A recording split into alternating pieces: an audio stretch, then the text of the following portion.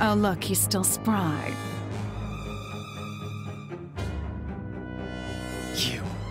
You think you've won, haven't you? That this is over? Fools!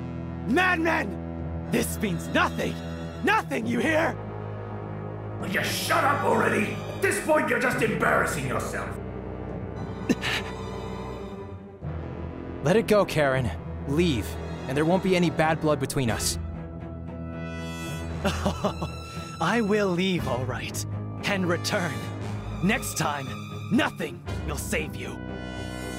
I will return with an army of nobles so big, so powerful. You will be gutted like the mongrel bunch you are, and there's nothing you can do about it.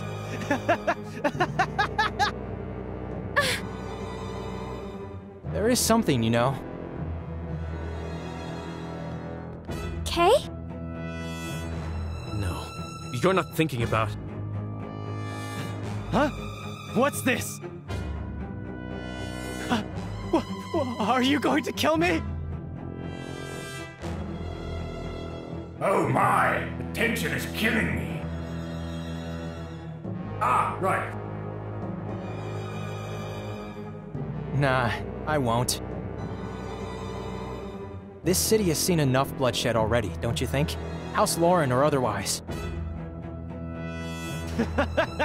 Weakling! You're signing your death warrant! What? Cat got your tongue?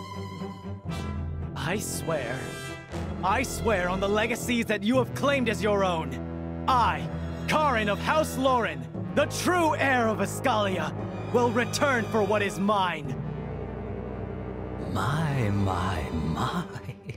What an interesting turn of events.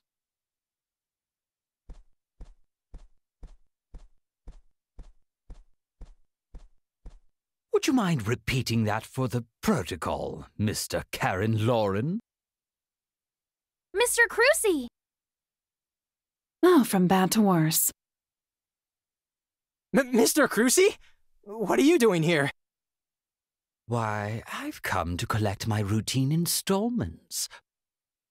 For some reason, no doubt very important and very well documented, I haven't received any written word for you in the last weeks. I came to ensure you shall make the deadline. But it would seem I have stumbled upon some truly astonishing developments. Mr. Karin, was it? Is that true? Are you, in fact, the one true heir? Was it not this man? Mr. Crucy, let me... Shh. Who the hell are you? Walter Crucy of the Furtive Union. Now, answer the question, please. Yes, I am. And I cannot abide by this ridiculous nonsense. That man, Kay, is a fraud, an imposter, a pretendant. I am the true king. I demand legitimacy. I demand acknowledgement of my status in the face of the law. Are you sure? Perhaps you should be careful what you wish for.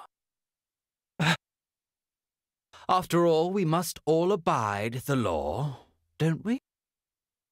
As the chief financial representative of the Furtive Union and the custodian of the bygone finances of House Lauren, I declare as follows. All right. All of the current and remaining obligations, which will probably span years still, mind, shall be transferred from Sir Kay's family onto your personage. What? What? What? I won't say it. It would appear that a horrible, horrible mistake must have taken place. As such, the massive, crippling, and completely unregulated debts of your ancestors have been wrongly assigned to this young man. Naturally, this is all remedied now. With your confession, everything is clear.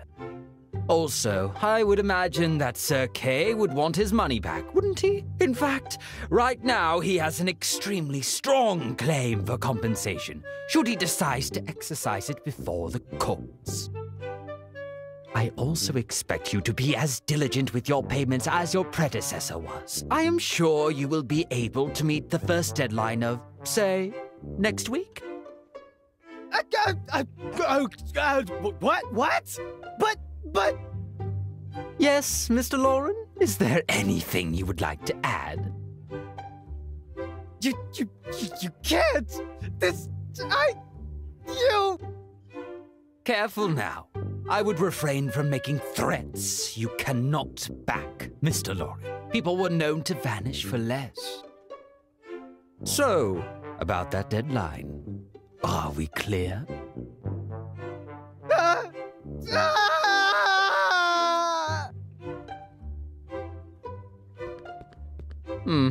Unfortunate. But worry not, we shall exercise our due. We always do. That said, I shall bid you adieu. Have a great day, Mr. K, Miss Gwendolyn, Miss Elaine. Mr. Crucy? I never expected to say this, but thank you. Please, have I not told you already once? We're civilized people. I am not a comic book villain, Mr. K. It's just business, nothing more, nothing less. And I respect those who are dependable enough to keep up their ends of the bargain, especially with the odds you were given. Congratulations on your new property. Debt-free this time. But isn't it technically still Karen's? Is it? Oh, I do not know. Ownership is a fickle thing, you see. Claims get forged, papers get lost. Perhaps you worry too much. Additionally, I would imagine he has more pressing issues at the moment. Don't you think? Farewell, Mr. K. Hopefully, for good.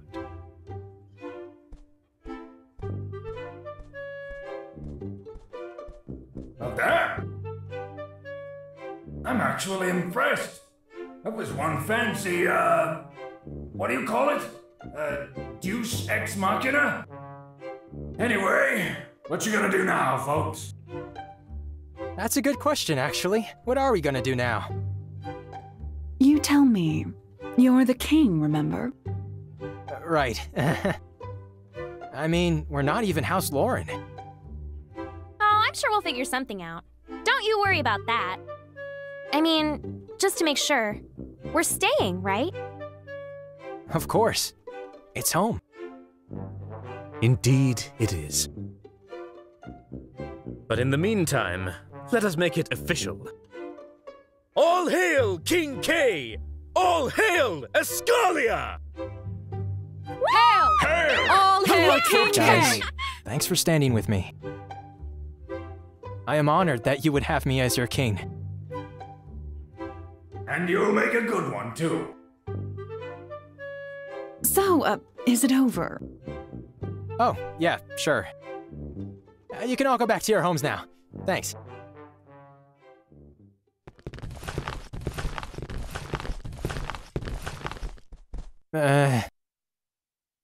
Well, gotta start working on that new house name. A new coat of arms would be wise too. Oh, I might have a few ideas. So do I. Great, let's hit the drawing board. This is going to be disastrous, isn't it?